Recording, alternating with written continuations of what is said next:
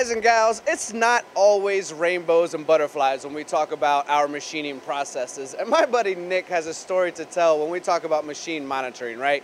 They're now utilizing Datanomix, which really has helped them improve on their processes. But we have to start at the beginning where Nick darn near gave up on the previous machine monitoring system. Nick, let's talk about this, shall we? Yeah, let's go for it. So, started with a certain particular software brand and had it installed, and I thought it was cool at first, but very shortly into it, I noticed that you had to enter a lot of data and information to even get what the little data I was looking for. So, long story short, I kind of gave up on it really quick, and I don't even think my boss knows that.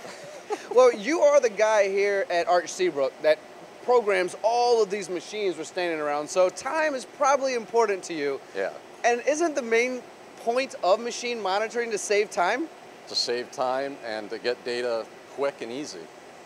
And that was a struggle from what was going on previously, and you got frustrated with it, right? You more or less gave up on it. Yeah, yep, gave up, and then Datanomix came in and more or less saved the day. Well, Datanomix, my buddies Greg and John love to save the days. So you saying that on camera, they're happy to hear it. So what's Datanomix been like for you now? Are you doing okay now? Are you saving the time that you're looking based on all the machines you have to program? Yeah, so I mean, when they came in and they demoed, or we demoed their software, it was like a day transition, and they got a couple machines hooked up for us, and we had data at the end of the day enough to look at and go, wow, this is exactly what we kind of were looking for. Did you jump on board right away when you saw the difference between what was happening previously? Personally, I did, yes. Yeah. Yep. But we had to sell it to people higher up, obviously, so.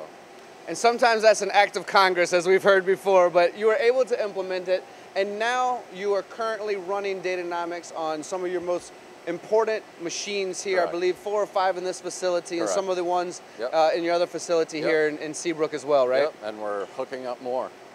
I think at the end of the month we'll have actually almost every machine in this building hooked up.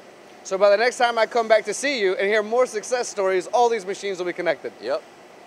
Well, guys, there you have it. I mean, we like to share the success stories. We like to share the positive side of things, but it's not always positive. We have to sometimes go through frustrating situations, as my buddy Nick here has described. And good thing he didn't totally quit and gave another machine monitoring system an opportunity, because now there's a lot of success and a lot of joy in what I see going on here. And it's not just about theory anymore. They know exactly what they're going to do when they're quoting, when they're looking at parts. When they get their coffee in the morning, they're going to have the reports ready to go. As Nick mentioned, by day 1, they were already getting numbers. So imagine what it's like now.